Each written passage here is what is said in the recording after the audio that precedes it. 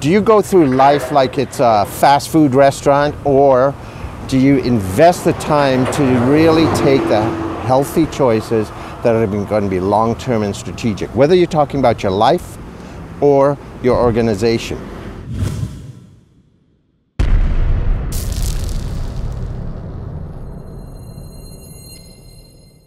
Joaquim de Posada spoke extensively before he passed away about something called the Marshmallow Effect.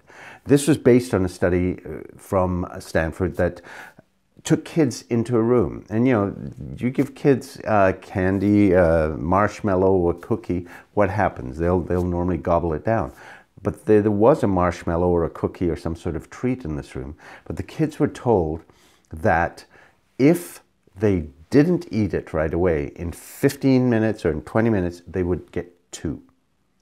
And what they did then was they tracked these kids over the next several years. And what they found is the kids that were able to delay gratification, to not go for the quick fix of the marshmallow or the cookie that was sitting there, they performed better in SAT scores, they were less stressed, they had all sorts of things, less issues with weight and so on, more successful in life in a number of ways.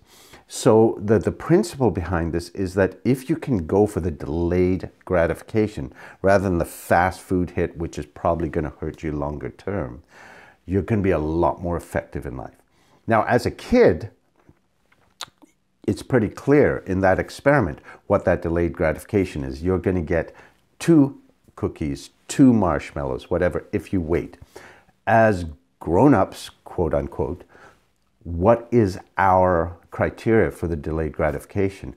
For most people, if you don't have a clear sense of, what is your sense, what is your meaning when you get up?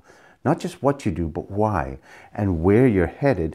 You can just be standing there wondering, where do I go? And you grab into one fad after another. How many diets have many people been on, one after the other? It's supposed to cure everything, right?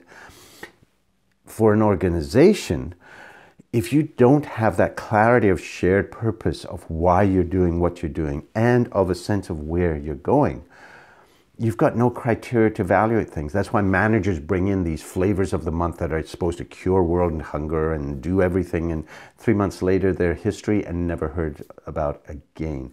But you get them over and over and over because you don't really know where you're headed. Whether you're talking individually, whether you're talking organizationally, if you do not have a clear sense of why you do what you do and a clear sense of where you're headed, how can you evaluate where you're going? You'll just go for whatever fast food pops up. Are you ready to delay the gratification to get the results you know you really want? Or are you just going to go for the quick hit and quick gratification without any clear direction and bounce all over the place without knowing where you're really going?